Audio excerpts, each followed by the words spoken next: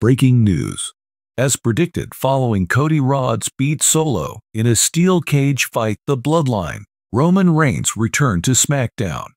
Was planning to deploy Jacob Fatu from Roman's sky above the building, but the heavens at top. Arrival stopped it after the initial tribal chief leveled his rivals alone.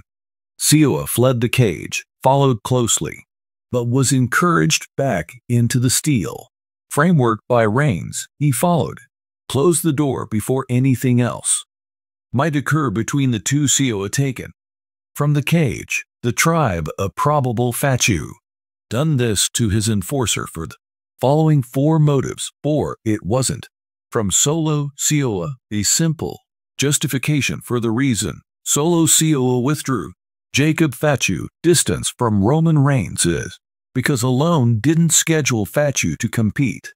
Alone with Reigns, he feels intoxicated with power as the chief of the tribe does not allow anything transpires without his blessing. The bloodlines runs from the top down.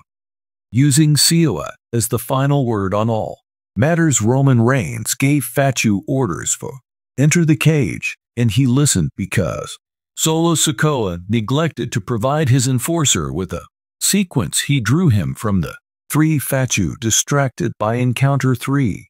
Reigns long enough for the assault to Fatu went inside the cage, closed the door to get sufficient times for Tonga Loa and Tamatonga to regroup, and blinded the head of the table, but were still hammered following Solo. Drew the Samoan werewolf out alone. Not minded giving up the WWE Tag Team Champions, but perhaps giving his personal enforcer up protection would leave single exposed should. 2. He neglected the task at hand. Nobody wants Jacob Fu shining in the enforcer background in the bloodline. Isn't in Solo's best advantage. He was the founding gang's enforcer and fiercely loyal, operated according to Roman Reigns' guidelines, and the lack of the latter. Sikoa overtook the gang and erected it with only star loyalty. For Jacob Fatu, it has been obvious. Unique within the group he belongs to. Difference maker, using an electric presence within the group. Solo must know this and has cautiously moved to restrain the popularity of the Samoan werewolf. Then, influence that would fit the explanation for designing him his enforcer. Fatu also constantly stands behind Solo in the ring and pre-taped bits. He wants not to follow her, eclipsing his one lone star power. Sikoa wants to be the one removing. Roman Reigns carries some ego. Had to be the tribal head of the legacy. Roman Reigns consistently sought both superstars and fans both to thank you him. It's a psychological need for approbation with the same megalomaniacal quality has been a constant among leaders across kings of history. Queens, presidents, and emperors constantly want the credit for everything but none of the guilt alone. Observed the activities of Roman Reigns as tribal chief, always expecting people recognize him. He also brought the group from the head of the table over from so he want to be the one bringing Roman out. Though alone, Jacob Fatu could most likely achieve it.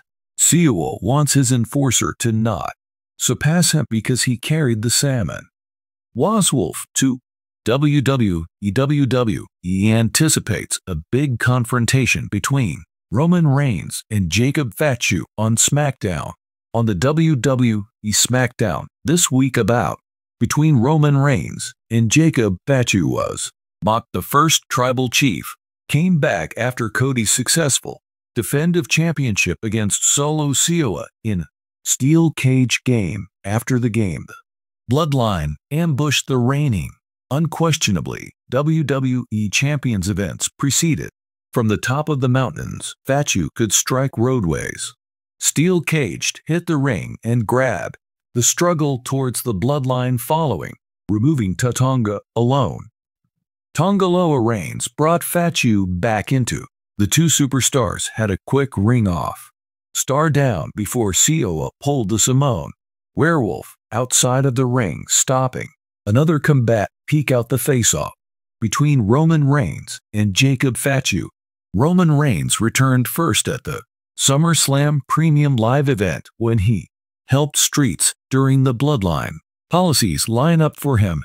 Seafarers many weeks later, the stable placed him momentarily through the announcer table, writing him off WWE programming once again on SmackDown. The fight between Reigns, the Bloodline came to finish with RHS returning the favor and assist the guy who he beat for the undisputable WWE Championship. Since comeback to WWE, the OTC hasn't entered an official competition bout, but that may alter should WWE chooses for Rhodes and Reigns to join up against the lineage in one of the most highly esteemed, amazing events on WWE SmackDown alone.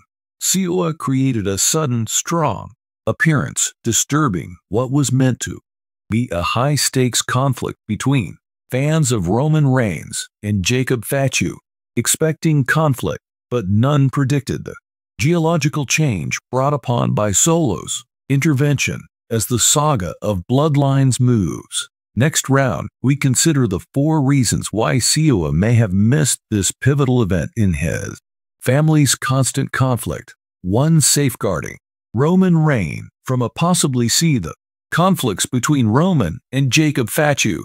Months of boiling have gone under Reigns' purview, with Fatu developing as a serious hazard to the tribe chief's reign, while Roman has had several challenges, none of which were at personal, either as harmful as Fatu, member of the Wwe dynasty, carrying with them legacy of control on the autonomous circuit. Only Solo Sikoa, who has always stayed really close to his cousin Roman, could have wandered inside Shield range, facing a coup threatening to destroy his historic championship run for Solo. This wasn't just concerning loyalty, it was about maintaining the family's lineage as kept and maintained their might within their inner circle.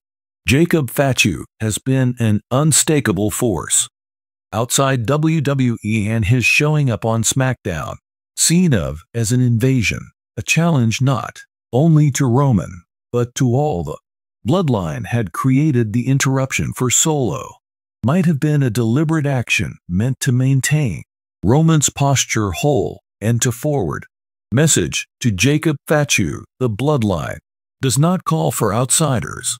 They took care of their affairs inside, and Solo ensured of that by cutting off the conflict before it might develop into a civil war too, putting Solo Sikoa as the new examiner. In recent years alone, Sikoa has developed from Roman Reigns' devoted soldier, turned become a force of his own, using the USO's flaw and Roman's progressively the part erratic behavior Solo has been in under focus, several of which have hypothesized if he may be a future contenders for Roman's throne, and his interrupting Jacob Fatu may have been a power gesture to establish his authority within the Bloodline hierarchy by intervening at the pivotal moment alone is clearly indicating that he is the future, not just an enforcer.